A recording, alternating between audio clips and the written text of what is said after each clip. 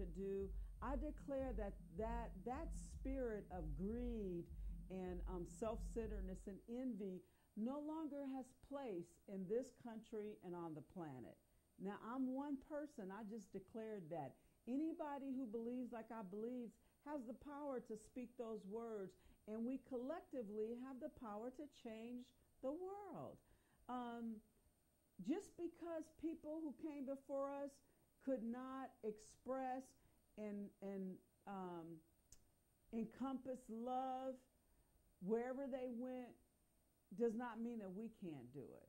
So I declare tonight that we all have the power to love past any historical policies and any historical actions that was designed to make us ignorant of the power of love, make us ignorant of the power of care and compassion, and make us ignorant of the power of mankind uniting as one love and one power.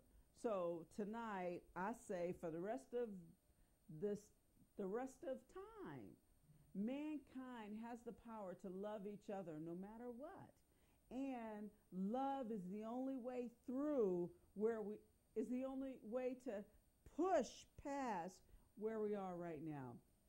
Where we come from, some of the historical events that happened in the past are so tragic and embarrassing and heartbreaking that for the most part, we don't even want to talk about them. We don't want to discuss them. We don't even want to acknowledge that they happen. But the danger of that is we run the risk of rewording and reviewing things that have already happened in a different light and repeating the same mistakes all over again. If we change words in policy to sound better, but the end results are the same, then we're the same. And we're doing the same things that were done before we came to this planet.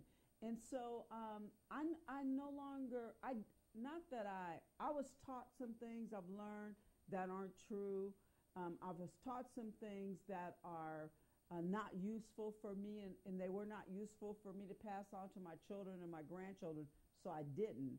And so because of that, I now understand that the future lies on all of us who keep waking up and who are willing to be honest and who are willing to love. Hate, envy, strife, greed, we've already seen throughout history.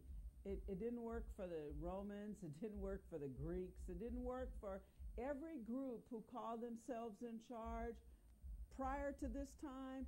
Every group before us went so far, failed and suffered and did not succeed in controlling the entire world.